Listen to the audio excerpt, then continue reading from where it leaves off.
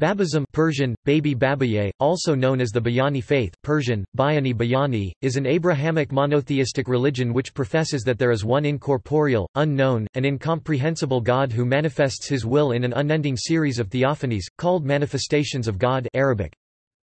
It has no more than a few thousand adherents according to current estimates, most of whom are concentrated in Iran. It was founded by Ali Muhammad Shirazi, who first assumed the title of Bab lit.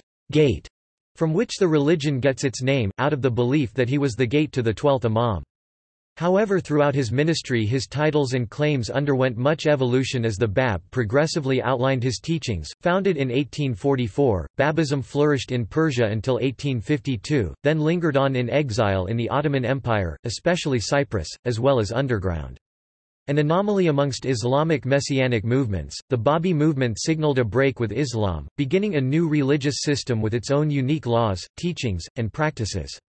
While Babism was violently opposed by both clerical and government establishments, it led to the founding of the Bahá'í Faith, whose followers consider the religion founded by the Bab as a predecessor to their own.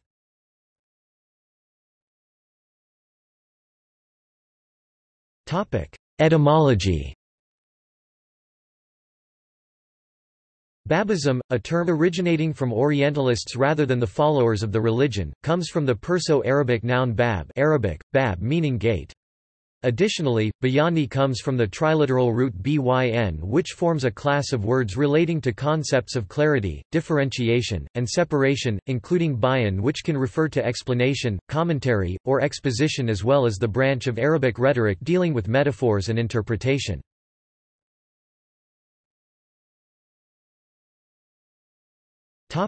Beliefs and teachings. The Bab's teachings can be grouped into three broad stages which each have a dominant thematic focus. His earliest teachings are primarily defined by his interpretation of the Quran and other Islamic traditions. While this interpretive mode continues throughout all three stages of his teachings, a shift takes place where his emphasis moves to the philosophical elucidation and finally to legislative pronouncements. In the second philosophical stage, the Bab gives an explanation of the metaphysics of being and creation, and in the third legislative stage his mystical and historical principles are explicitly united. An analysis of the Bab's writings throughout the three stages shows that all of his teachings were animated by a common principle that had multiple dimensions and forms.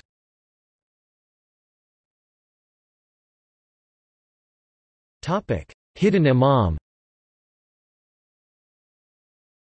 In Twelver Shia Islamic belief there were 12 imams, the last of which, known as Imam Mahdi, who communicated with his followers only through certain representatives. According to the Twelver's belief, after the last of these representatives died, the Imam Mahdi went into a state of occultation. While still alive, he was no longer accessible to his believers.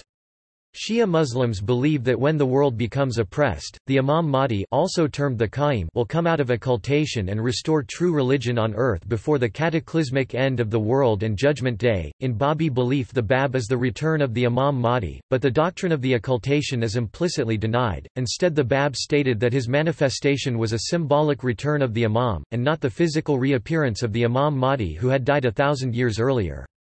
In Babi belief, the statements made from previous revelations regarding the Imam Mahdi were set forth in symbols. The Bab also stated that he was not only the fulfillment of the Shi*I expectations for the Qaim, but that he also was the beginning of a new prophetic dispensation.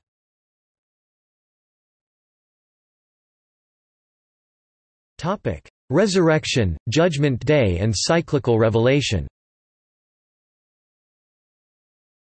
The Bab taught that his revelation was beginning an apocalyptic process that was bringing the Islamic dispensation to its cyclical end, and starting a new dispensation. He taught that the terms, resurrection, Judgment Day, paradise, and hell, used in Shia prophecies for the end times are symbolic.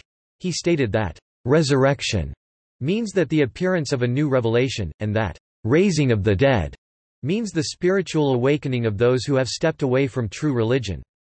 He further stated that, Judgment Day refers to when a new manifestation of God comes, and the acceptance or rejection of those on the earth. Thus the Bab taught that with his revelation the end times ended and the age of resurrection had started, and that the end times were symbolic as the end of the past prophetic cycle. In the Persian Bayan, the Bab wrote that religious dispensations come in cycles, as the seasons, to renew pure religion for humanity. This notion of continuity anticipated future prophetic revelations after the Bab.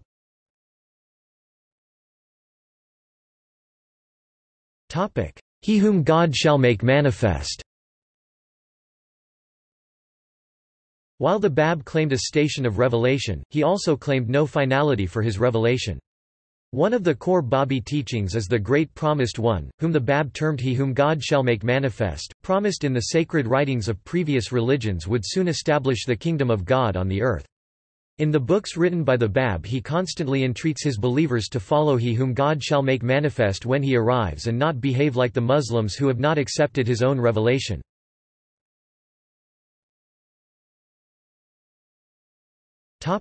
Religious law.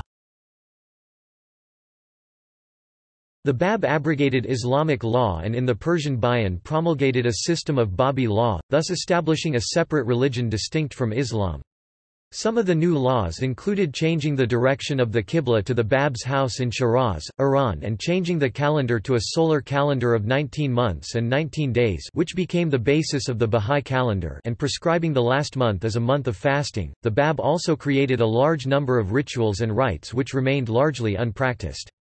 Some of these rituals include the carrying of arms only in times of necessity, the obligatory sitting on chairs, the advocating of the cleanliness displayed by Christians, the non-cruel treatment of animals, the prohibition of beating children severely, the recommendation of the printing of books, even scripture, and the prohibition on the study of logic or dead languages.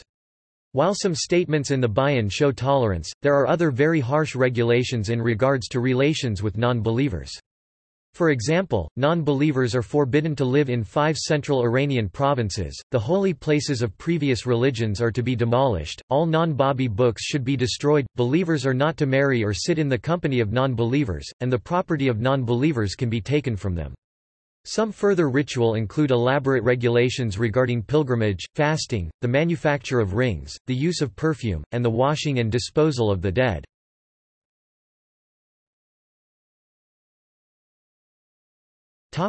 History.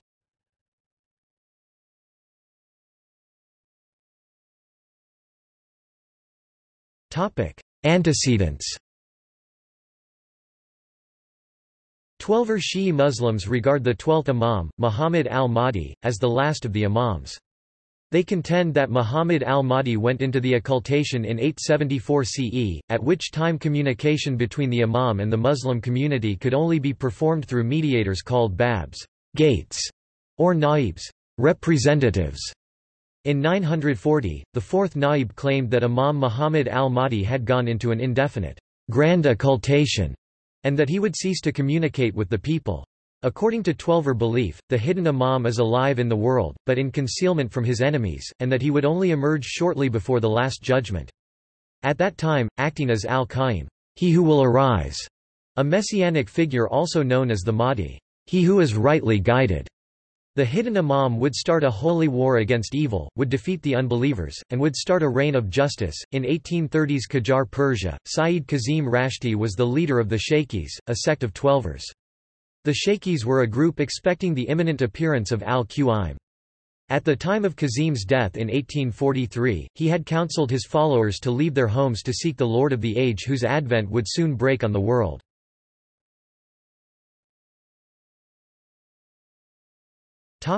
Origin. On the 22nd of May 1844, Mullah Hussein of Bashriya in Khorasan, a prominent disciple of Sayyid Kazim, entered Shiraz following the instruction by his master to search for al-Qaim. Soon after he arrived in Shiraz, Mullah Hussein came into contact with the Bab. On the night of May 22, 1844, Mullah Hussein was invited by the Bab to his home. On that night Mullah Hussein told him that he was searching for the possible successor to Sayyid Kazim, al-Qaim, and the Bab told Mullah Hussein privately that he was Sayyid Kazim's successor and the bearer of divine knowledge. Through the night of the 22nd to dawn of the 23rd, Mullah Hussein became the first to accept the Bab's claims as the gateway to truth and the initiator of a new prophetic cycle. The Bab had replied in a satisfactory way to all of Mullah Hussein's questions and had written in his presence, with extreme rapidity, a long commentary on the Surah of Yusuf, which has come to be known as the Qayyumu el-Azma and is often considered the Bab's first revealed work, though he had before then composed a commentary on Surat al-Fatiha and Surat al-Baqarah. This night and the following day are observed in the Bahá'í Faith as a holy day since then. After Mullah Hussein accepted the Bab's claim, the Bab ordered him to wait until 17 others had independently recognized the station of the Bab before they could begin teaching others about the new revelation. Within 5 months, 17 other disciples of Sayyid Kazim had independently recognized the Bab as a manifestation of God. Among them was one woman, Zaran Taj Baragani, a poet, who later received the name of Tahira, the Pure. These 18 disciples were later to be known as the Letters of the Living and were given the task of spreading the new faith across Iran and Iraq. The Bab emphasized the spiritual station of these 18 individuals, who along with himself, made the first unity of his religion. After his declaration, he soon assumed the title of the Bab. Within a few years the movement spread all over Iran, causing controversy. His claim was at first understood by some of the public at the time to be merely a reference to the gate of the hidden Imam of Muhammad, but this understanding he publicly disclaimed. He later proclaimed himself, in the presence of the heir to the throne of Persia and other notables, to be al-Qaim. In the Bab's writings, the Bab appears to identify himself as the gate Bab to Muhammad al-Mahdi, and later he begins to explicitly proclaim his station as equivalent to that of the hidden Imam and a new messenger from God. Sayyidi states the exalted identity the Bab was claiming was unmistakable, but due to the reception of the people, his writings appear to convey the impression that he is only the gate to the hidden 12th Imam. To his circle of early believers, the Bab was equivocal about his exact status, gradually confiding in them that he was not merely a gate to the hidden Imam, but the manifestation of the hidden Imam and al-Qaim himself. During his early meetings with Mullah Hussein, the Bab described himself as the Master and the Promised One. He did not consider himself just Sayyid Kazim Rashti's successor, but claimed a prophetic status, with a sense of deputyship delegated to him not just from the hidden Imam, but from divine authority. His early texts, such as the commentary on the Surah of Yusuf, used Quranic language that implied divine authority and identified himself effectively with the Imam. When Mullah Ali Bastami, the second letter of the living, was put on trial in Baghdad for preaching about the Bab, the clerics studied the commentary on the Surah of Yusuf, recognized in it a claim to divine revelation, and quoted from it extensively to prove that the author had made a messianic claim.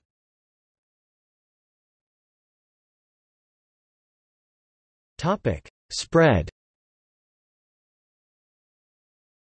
The Bab's message was disseminated by the Letters of the Living through Iran and southern Iraq. One of these initial activities were communicated to the West starting January 8, 1845 as an exchange of diplomatic reports concerning the fate of Mullah Ali Bastami, the second letter. These were exchanges between Sir Henry Rawlinson, 1st Baronet who wrote first to Stratford Canning, 1st Viscount Stratford de Redcliffe. Follow-ups continued until in 1846 he was sentenced by the Ottomans to serve in the naval shipyards at hard labor—the Ottoman ruler refusing to banish him as it would be difficult to control his activities and prevent him spreading his false ideas. Quddus and other early followers then were sent on to Shiraz to begin public presentations of the new religion. Indeed, various activities the Bab initiated were devolved to various Letters of the Living, like preaching activities and answering questions from the community. In particular, as these first public activities multiplied, opposition by the Islamic clergy arose and prompted the governor of Shiraz to order the Bab's arrest.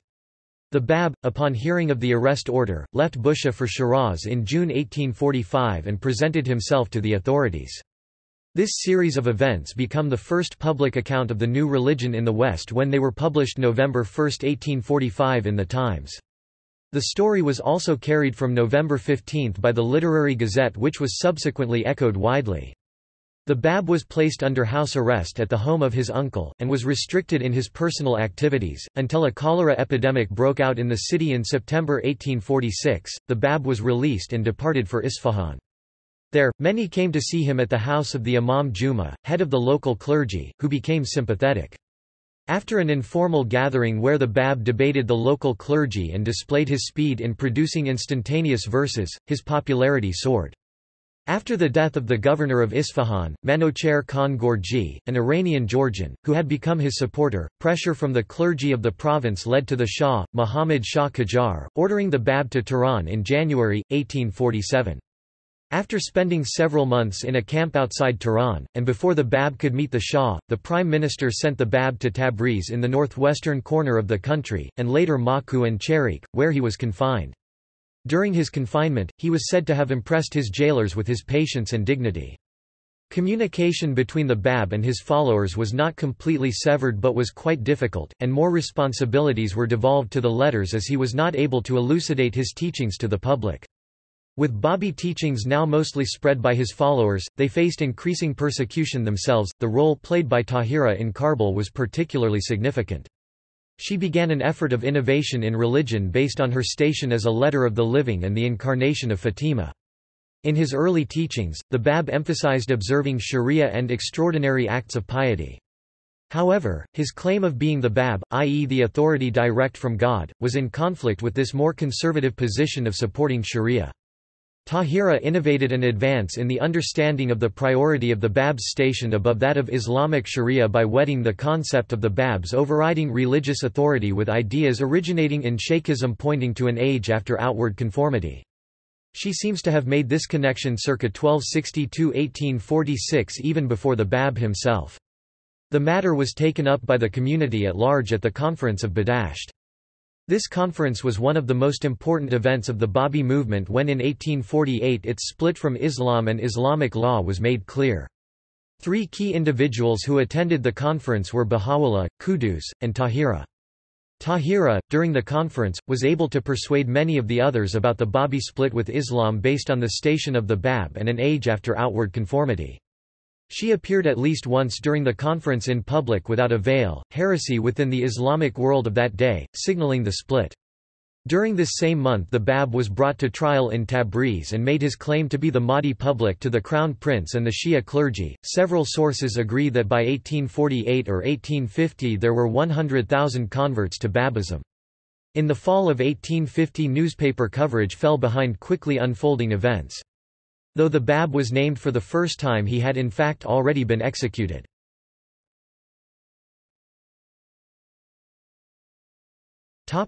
Uprisings and massacres. By 1848 the increased fervor of the Babis and the clerical opposition had led to a number of confrontations between the Babis and their government and clerical establishment. After the death of Muhammad Shah Qajar, the Shah of Iran, a series of armed struggles and uprisings broke out in the country, including at Tabarsi. These confrontations all resulted in Babi massacres. Bahá'í authors give an estimate of 20,000 Babis killed from 1844 to present, with most of the deaths occurring during the first 20 years. Former professor of Islamic studies Denis Maiswan studied documented deaths, both for individuals and for round figures, from Babi, Bahá'í, European, and Iranian sources, and confirmed at most 2,000 to 3,000. He stated that he could not find evidence for any higher figures. Supporters of the Babis paint their struggle as basically defensive in nature. Shi'i writers on the other hand point to this period as proof of the subversive nature of Babism. Maiswan has pointed out that the Babis did arm themselves, upon the Bab's instructions, and originally intended an uprising, but that their eventual clashes with state forces were defensive, and not considered an offensive jihad. In mid-1850 a new prime minister, Amir Kabir, was convinced that the Babi movement was a threat and ordered the execution of the Bab, which was followed by the killings of many Babis.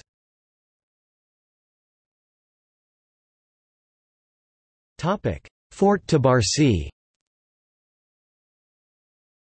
Of the conflicts between the Babis and the establishment, the first and best known took place in Mazandaran at the remote shrine of Sheikh Tabarsi, about 22 kilometers southeast of Barfarish, modern Babel. From October 1848 until May 1849, around 300 Babis, later rising to 600, led by Qudus and Mullah Hussein, defended themselves against the attacks of local villagers and members of the Shah's army under the command of Prince Mahdi Kali Mirza. They were, after being weakened through attrition and starvation, subdued through false promises of safety, and put to death or sold into slavery.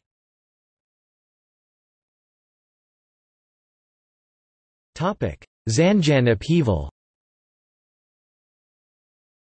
The revolt at the fortress of Ali Mardan Khan in Zanjan in northwest Iran was by far the most violent of all the conflicts. It was headed by Mullah Muhammad Ali Zanjani, called Hujat, and also lasted 7 or 8 months, May 1850 to January 1851. The Babi community in the city had swelled to around 3,000 after the conversion of one of the town's religious leaders to the Babi movement. The conflict was preceded by years of growing tension between the leading Islamic clergy and the new rising Babi leadership. The city governor ordered that the city be divided into 2 sectors, with hostilities starting soon thereafter.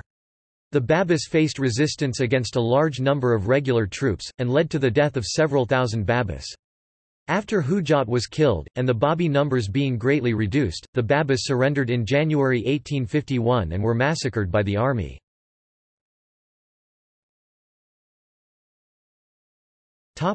Nayriz upheaval. Meanwhile, a serious but less protracted struggle was waged against the government at Nayriz in Fars by Yahya Vahid Darabi of Nayriz. Vahid had converted around 1,500 people in the community and had thus caused tensions with the authorities, which led to an armed struggle in a nearby fort. The Babis resisted attacks by the town's governor as well as further reinforcements. After being given a truce offer on 17 June 1850, Vahid told his followers to give up their positions, which led to Vahid and the Babis being killed. The Babi section of the town was also plundered, and the property of the remaining Babis seized. Later, in March 1853, the governor of the city was killed by the Babis. These further events led to a second armed conflict near the city where the Babis once again resisted troop attacks until November 1853, when a massacre of Babis happened, with their women being enslaved.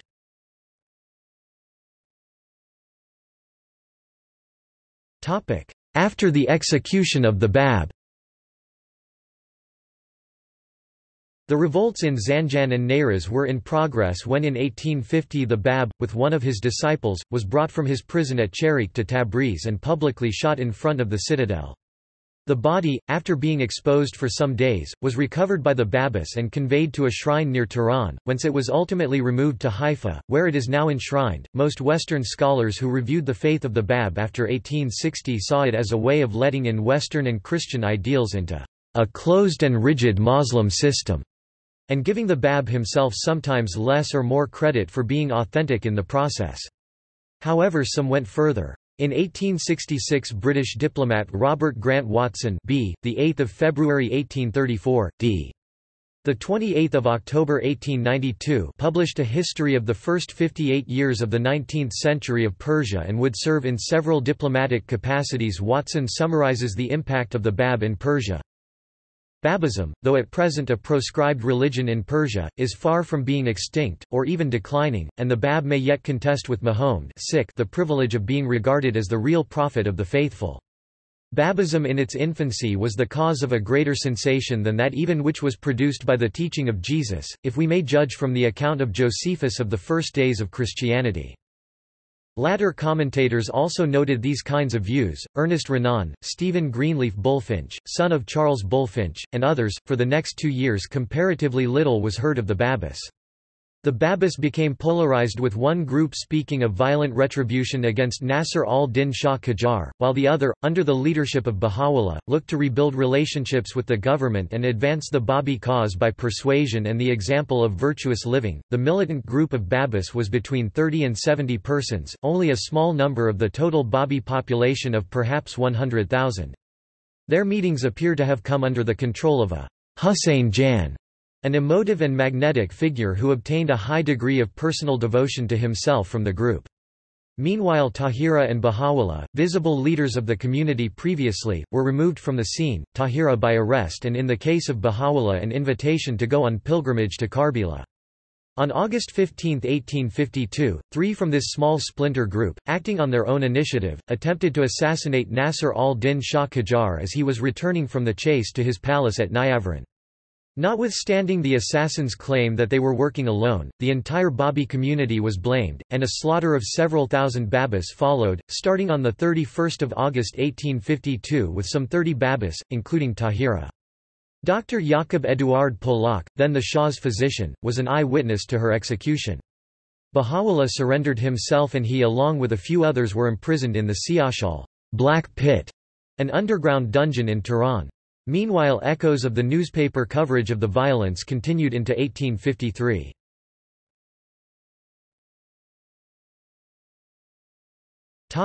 Succession.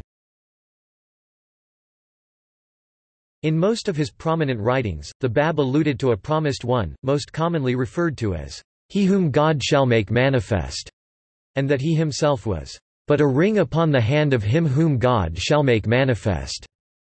Within 20 years of the Bab's death, over 25 people claimed to be the promised one, most significantly Baha'u'llah.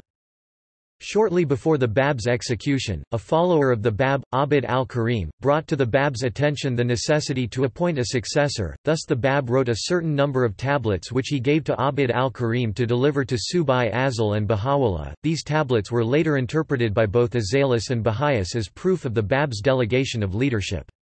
Some sources state that the Bab did this at the suggestion of Baha'u'llah. In one of the tablets, which is commonly referred to as the Will and Testament of the Bab, Subai Azal is viewed to have been appointed as leader of the Babis after the death of the movement's founder. The tablet, in verse 27, orders Subai Azal less than pre greater than to obey him whom God shall make manifest. At the time of the apparent appointment, Subai Azal was still a teenager, had never demonstrated leadership in the Babi movement, and was still living in the house of his older brother, Baha'u'llah. All of this lends credence to the Baha'i claim that the Bab appointed Subai Azal the head of the Babi faith so as to divert attention away from Baha'u'llah, while allowing Babis to visit Baha'u'llah and consult with him freely, and allowing Baha'u'llah to write Babis easily and freely. Subai Azal's leadership was controversial. He generally absented himself from the Babi community, spending his time in Baghdad in hiding and disguise, and even went so far as to publicly disavow allegiance to the Bab on several occasions. Subai Azal gradually alienated himself from a large proportion of the Babis who started to give their alliance to other claimants.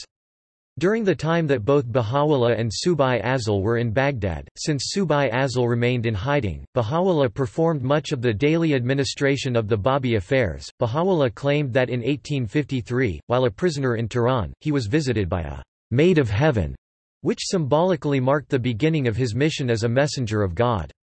10 years later in Baghdad, he made his first public declaration to be he whom God shall make manifest to a small number of followers, and in 1866 he made the claim public. Baha'u'llah's claims threatened Subai Azal's position as leader of the religion, since it would mean little to be leader of the Babis if him whom God shall make manifest were to appear and start a new religion. Subai Azal responded by making his own claims, but his attempt to preserve the traditional Babism was largely unpopular, and his followers became the minority. Eventually Baha'u'llah was recognized by the vast majority of Babis as, "He whom God shall make manifest," and his followers began calling themselves Baha'is. By 1908, there were probably from 500,000 to 1 million Baha'is, and at most only 100 followers of Subai Azal. Subai Azal died in Famagusta, Cyprus in 1912, and his followers are known as Azalis or Azali Babis. Maiswan notes that after the deaths of those Azali Babis who were active in the Persian constitutional revolution, the Azali form of Babism entered a stagnation from which it has not recovered as there is no acknowledged leader or central organization. Current estimates of Azalis are that there are no more than a few thousand. The World Religion Database estimated 7.3 million Baha'is in 2010 and stated, "The Baha'i faith is the only religion to have grown faster in every United Nations region over the past 100 years than the general population." Baha'i was thus the fastest growing religion between 1910 and 2010, growing at least twice as fast as the population of almost every UN region. Baha'i sources since 1991 usually estimate the worldwide Baha'i population at above 5 million. See Baha'i statistics.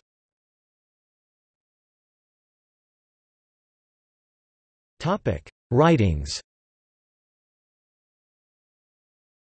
See also Writings of the Bab. The Bab's major writings include the Qayyumul Azma, a commentary on the Surah of Joseph, and the Persian Bayan, which the Babis saw as superseding the Quran.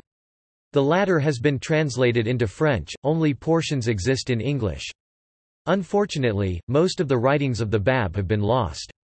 The Bab himself stated they exceeded 500,000 verses in length. The Quran, in contrast, is 6,300 verses in length.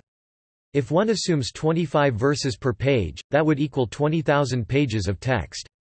Nabil I-Zarandi, in The Dawn Breakers, mentions 9 complete commentaries on the Quran, revealed during the Bab's imprisonment at Ma-Ku, which have been lost without a trace. Establishing the true text of the works that are still extant, as already noted, is not always easy, and some texts will require considerable work.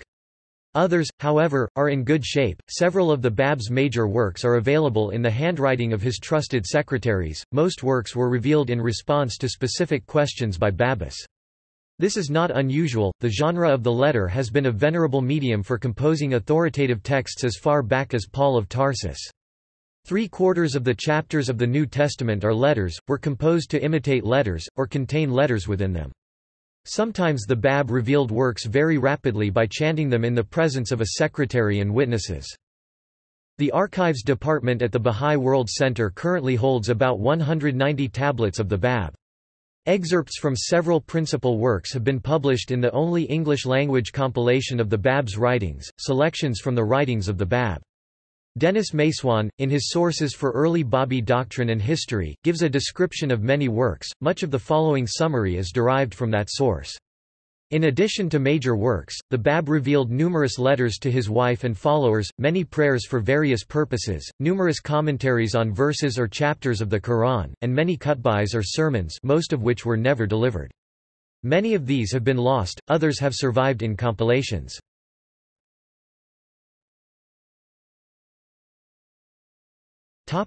Criticism. Denis Maiswan considers Babi law as a mishmash of rules and regulations that at times are little more than mere whimsy, revolving around some of the Bab's own obsessions about cleanliness, polite behavior, and elegance. It is a sharia, but not in any practical sense. Certainly, it does not seem to be going anywhere. Here and there we find indications that the Bab had been impressed by Europeans and that he wanted his followers to emulate them. He further states, "One comes away from the bayan with a strong sense that very little of this is to be taken seriously. It is a form of a game, never actually intended to be put into practice, much in the same way that whole sections of the Bab's later books don't, in fact, mean anything very much, but are elaborate exercises in interesting things you can do with Arabic roots.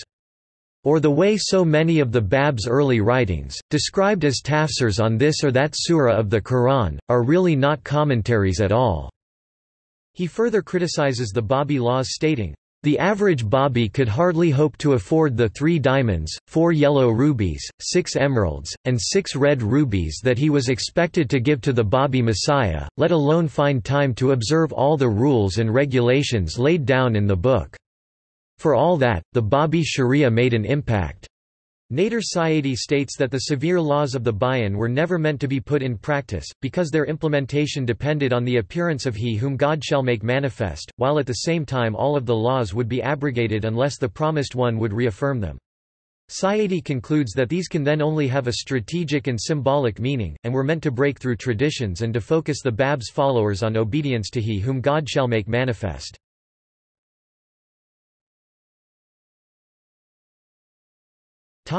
See also: